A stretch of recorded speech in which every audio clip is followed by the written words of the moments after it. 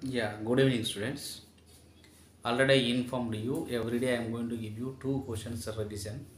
These two questions I am going to give you. These two questions you have to write the next day, means in the tomorrow you have to write in the class these two questions. So what are the two questions that I took from the 8th chapter, production of food from the plants. So first and second questions I am going to give you as a work. So what is our first question and what is our answer we are going to discuss here. The first question, state reason why wheat is cultivated in Rabi season only. So what is the meaning of that? Why do we cultivate wheat crop in the Rabi season itself? What is the reason for that? So what is the reason? First, what is Rabi we have to know in this. The crops which we start in winter, which is called as, which named as termed as means which known as Rabi season, the termed. So there is a particular name for that, that is called Rabi. So in winter we start this one. So what happens here, the crop, if we start in the month of October, these crops require 8 to 10 weeks to grow. Later it produces flowers. So which means if we start this crop in October itself, so at the end means up to 10 weeks it would be the December month. At that time long night duration occurs. What is the meaning of long night duration? The night duration is more than 12 and a half hours, which we call as long night duration. So if we start in the month of October 4 weeks, November 4 weeks and December 2 weeks. So total 10 weeks will completed. 4 plus 4 plus 2, 10 weeks will completed. At the end of means second week of the December, the wheat plant starts its flowering. So 10 weeks after the wheat crop flowering in the month of December, so that is a long night duration, it produces flowers. So later it follows the hot climatical conditions, so then the grains are maturing.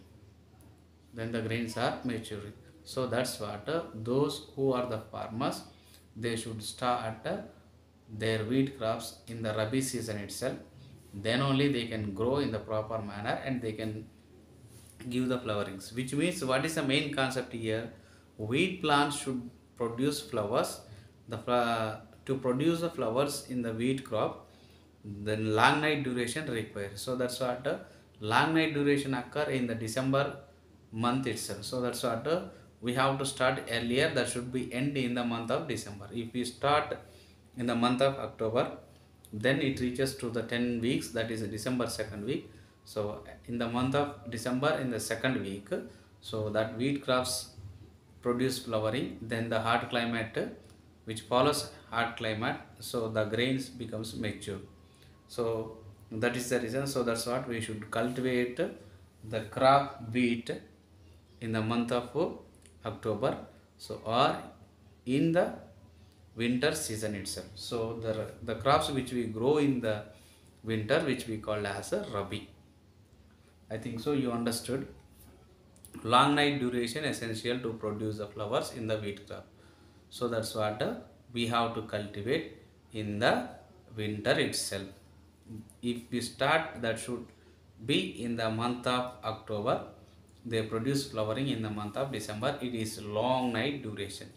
This is the important word. It requires long night duration.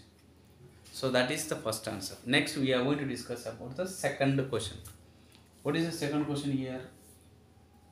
Ramaya's level is filled. So Ramaya's level is means his field made it flat ended. But Somaya field has many up and downs. Who is another one? Somaya. Field has many up and downs. Who will get more crop yield? Why? Among the Somaya or Ramaya, who will get the more crop yield? Why? No doubt Ramaya will get more crop yield because it is a flat ended field.